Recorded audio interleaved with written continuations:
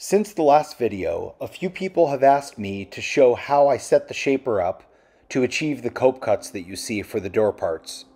In this video, I'll show you exactly that, taking the shaper from no configuration to configured with the sled to make cope cuts.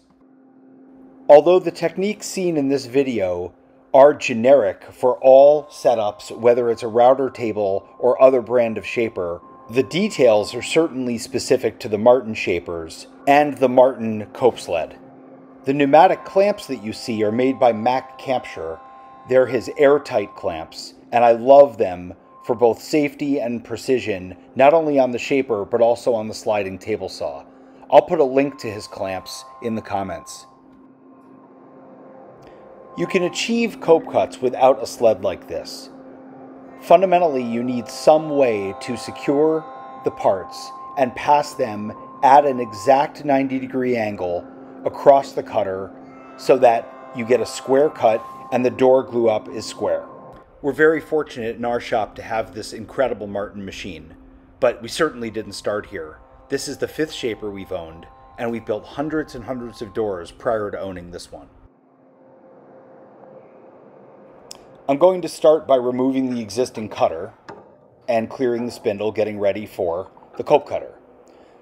As I said in the other video, our cope cutter is made by Zuani. It's an Italian-made cutter set for cope and stick. It's an insert cutter set, so you can swap the inserts and achieve different profiles. There's a slightly different layout for cope cuts versus sticking cuts. The other video shows this pretty clearly. Both require 3 washers, or spacers, per the specifications. The specifications are very useful, as they show you exactly what configuration you need on the spindle, and therefore the height to set the cutter stack to achieve the cope cuts. I have programmed our shaper to raise the head to the right height, given the spacers underneath the cutter, and the height of the sled, which of course vaults the wood up over the cast iron work surface.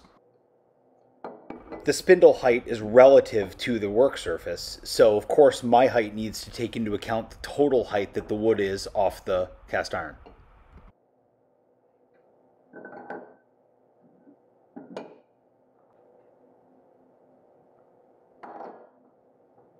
Given the precision of this tooling and the precision of the Martin shaper in general, it's important to clean the spindle and the spacers and ensure that everything is sitting flat and true and dust-free.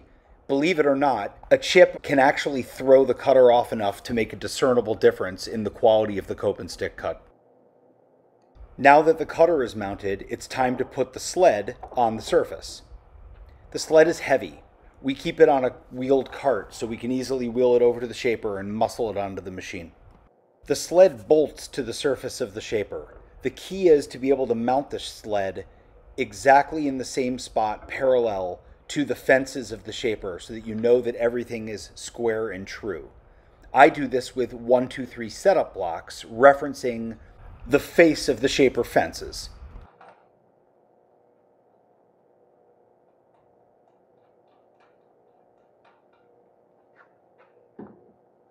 So the first thing that I do is pull the faces forward so that the 1, 2, 3 blocks have a spot to register. On the shaper control panel, I touch the fence position and I type in 114 millimeters, setting the fence to where it needs to be to register the blocks. On the Martin shaper, when you hold down the power button, it activates the program that you've typed in, and in this case, moving the fence forward to 114 millimeters. At this point, the sled is still loose. So I put the 1, 2, 3 blocks down, ensure that the fences are snug, and once the 1, 2, 3 blocks are in place, I just tweak the whole sled up against the 1, 2, 3 blocks to ensure that they're exactly 3 inches and parallel to the faces of the fences.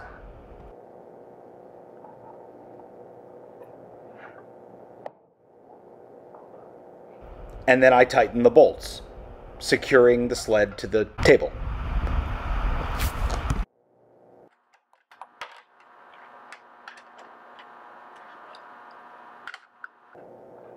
Now I have to remove the 1, 2, 3 blocks. What I don't want to do is just rip them out between the tight sled and the faces of the fences. So I tell the shaper to move the fences back to 110 millimeters, giving me plenty of clearance to simply slip the blocks out.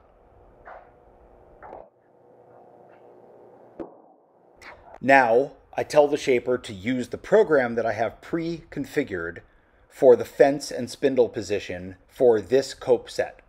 I select the program and I hit enter and I hold down the button and watch the spindle and the fence move into the right position for this cutter in this configuration with this spacer setup and this sled.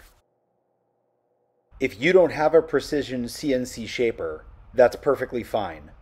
The next time you make copes on your shaper, cut yourself a template block and use that to achieve your setup. Now I simply slide the fence into position, ensuring that it's not going to get taken out by the cutter head, and clamp it down. And this concludes the setup. At this point, I'm able to do my cope cuts with safety and precision.